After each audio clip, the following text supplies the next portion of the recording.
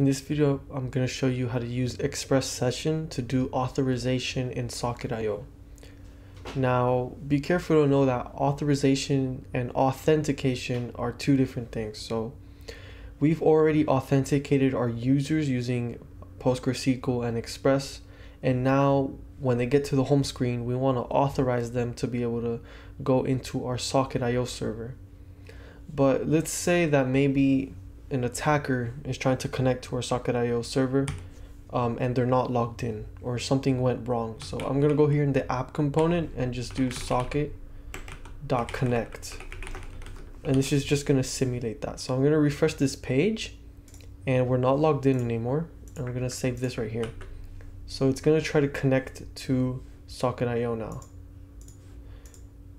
And here, see, we're getting our server's crashing, we're getting errors, things are going wrong, and we can fix that by putting a middleware in our SocketIO server instance.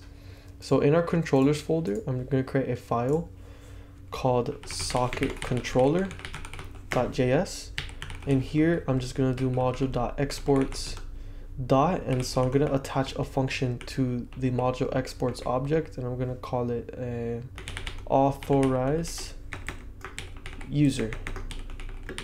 And so this is a SocketIO middleware, so it's a function, and it takes in as parameters the socket that's trying to connect and next.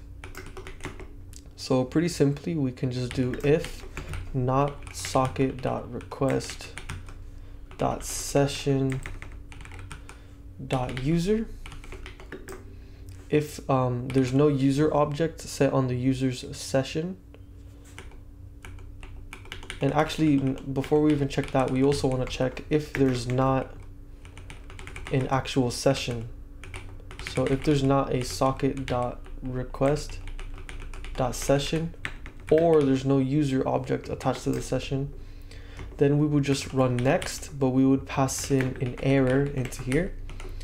And we can give an error message of not authorized. And then here we would just do next, like so. Just like that. And so here we can also print out, so we can see when we're debugging bad request. Okay, so it's going to check if the socket request has a session object, and if that session object has a user object, and if it doesn't have those objects, then the user has no session, or he's not logged in, so they're not authorized to use our SocketIO server. And if they have the session and they're logged in, then we just run next, and that just takes us to the next middleware in SocketIO. So then to use that, we go here to our index.js file, and we just do io.use, and I named it authorize user. And that's pretty much it. So in SocketIO, any function you pass in here is going to run whenever a socket connection comes through, and it goes in order. So first it's going to go here, and then it's going to go here, and then if we do next with no error, it goes to the next one, which would be the onConnect. And if there's an error, so we do next with an error, it doesn't run the next middleware, and it just emits this event right here, which I'm going to show you, this event, which is connect error. And in the previous videos, we set this up so that if we get an error connecting, we just set the front end user to back to the login page. So yeah, so let's test this out. I'm gonna go over here to the console and let's refresh here. See, so when we're trying to connect, it's a bad request, it's not going through. Now let's log in. So let me log in with the username and password.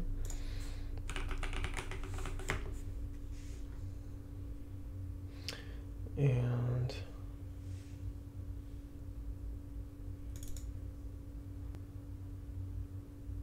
okay, I'm not sure why this random variable is here, but let's try again.